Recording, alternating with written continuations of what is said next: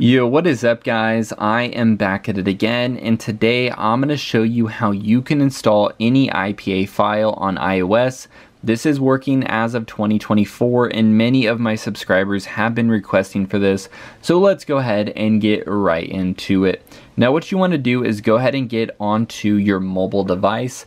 I'm going to be using an iPhone today. It does work on all versions of iOS as well.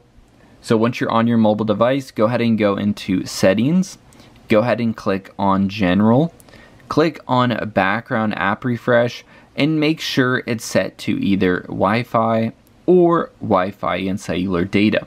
Once you have that complete, go ahead and click back, go back to Settings, and we're going to go ahead and click on Battery. Now this is the last thing we will need to change. Make sure your low power mode is set to disabled just for the installation, and then you could turn it back on later. Now once you go ahead and complete those two steps, we're going to go to our internet browser. I'm going to be using Google for this tutorial today, but you can use any web browser for the download. So we're not going to be using a computer, so what we're going to do is we're going to search for this website.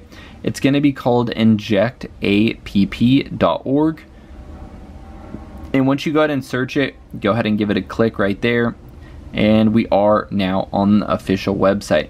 So what we're going to search is we're going to click the search bar, go ahead and type in IPA space loader. Now this is the app we're going to be using so we can install any IPA file onto our iOS or like iPad device. So here is the app, IPA loader. I know it does say Android, but yeah, many people probably aren't using this on Android. So what we're going to do is just go ahead and click on it, and it's going to say injection is required. It's going to show you iPhone and what version of iPhone you're on. This will just let you know that you are actually compatible for the download.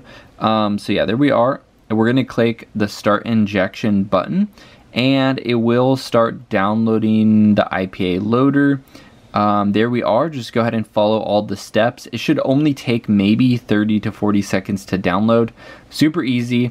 And I've already downloaded it, so I'm going to go ahead and close out. I don't need to re-download the app. Once you have the IPA loader, you will be able to download any IPA file. And yep, that's pretty much it. Super simple. Be sure to subscribe if you guys want more content like this in the future. And until next time, see ya.